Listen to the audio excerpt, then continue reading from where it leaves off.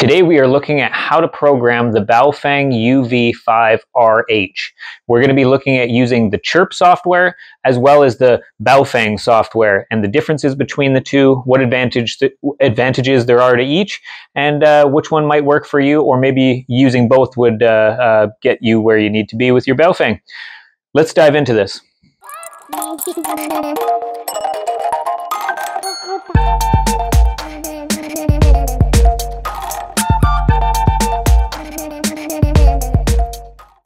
To start with, you obviously need a Baofeng UV5RH. This one is already programmed with some frequencies that I've been playing around with.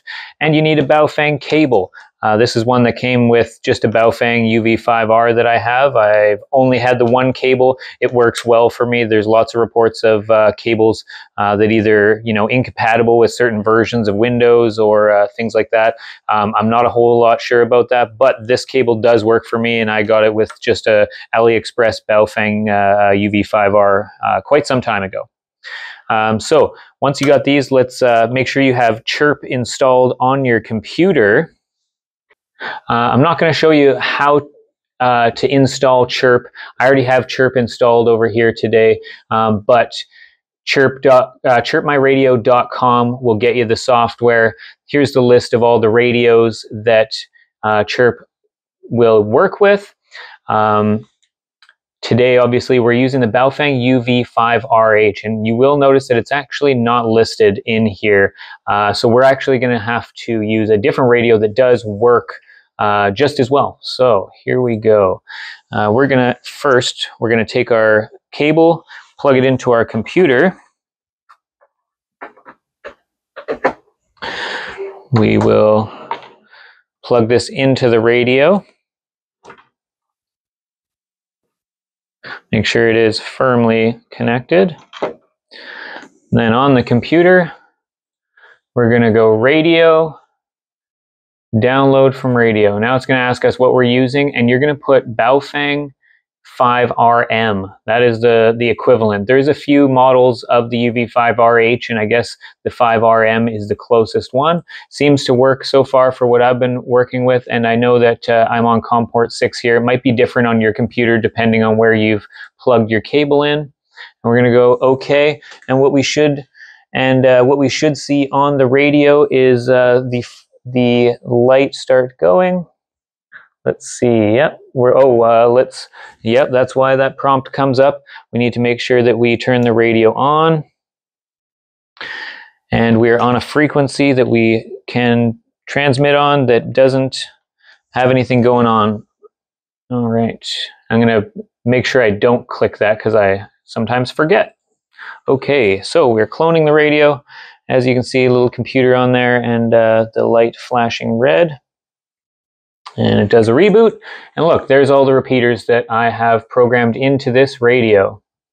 So that is in essence how you connect this radio to Chirp. And then if you wanted to program more frequencies in, obviously, you can see my list here of my local repeaters. There's also,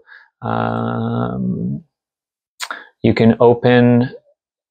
through this, you can open all these different, the marine channels, the calling frequencies, and all these can be added to your programming if you're starting with a fresh file. You can also query source. So this is repeater book, which will actually do, amateur radio and other type frequencies. You put in your location, and it should pull up any of the amateur radio repeaters that are nearby. So this is on a different tab here, you see, so you can take any of these ones that you may want and go and plug it into your configuration. Then once you are configured how you want the radio to look, you would go radio, and you'd go upload to radio. It's going to give you the same instructions, and you're going to click OK, and it's going to send off and do the exact same thing.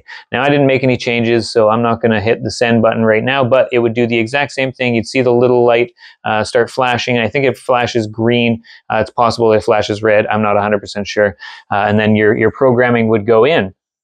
Now, Chirp only works to program in these, just your basic frequencies, your names and tones and all that kind of stuff.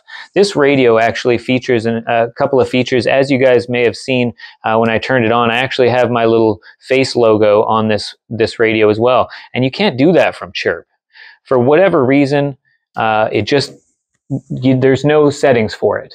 I've messed around with it a little bit, and I cannot find anything to, you know, get into that. Now you can, you know, in the basic settings here, obviously, if you're not familiar with this, you can change it, and you know, you can show the logo or the battery voltage, but it doesn't have a place to actually upload the logo.